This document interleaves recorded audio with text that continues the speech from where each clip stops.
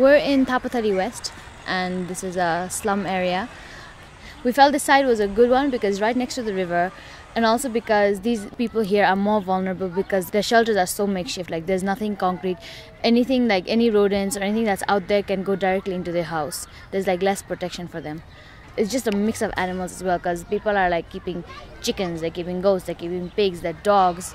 So it's just a mix of everything right next to this river.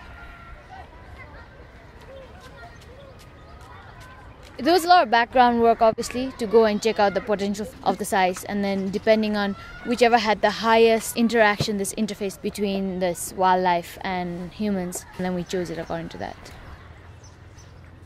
Every site has transects that we've set up. We have one transect that runs along the river. We have another one that goes right through the houses, one that's running next to the houses, and then another on the other side on the wall.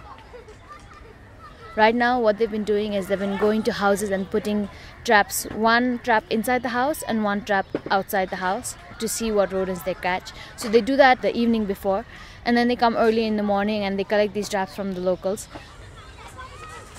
If they've caught a rodent, they put it in a cloth bag to wait for processing.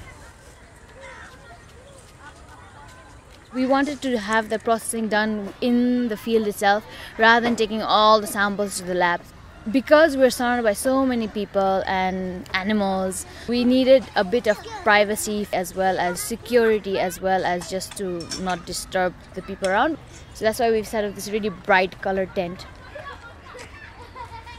The kids are a little bit of troublesome because they come and they really want to look what's inside. Everybody in there is wearing proper PPE and making sure they're protecting themselves. So when these little kids are like peeping into the tent, they're putting themselves in harm's risk, so we always have to have one person kind of chasing them off.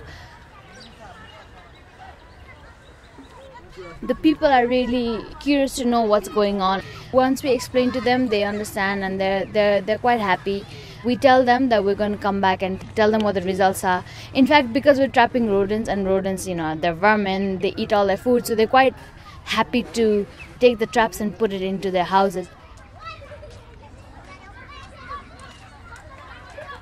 I really wanted to make a difference, and I've always been interested in wildlife.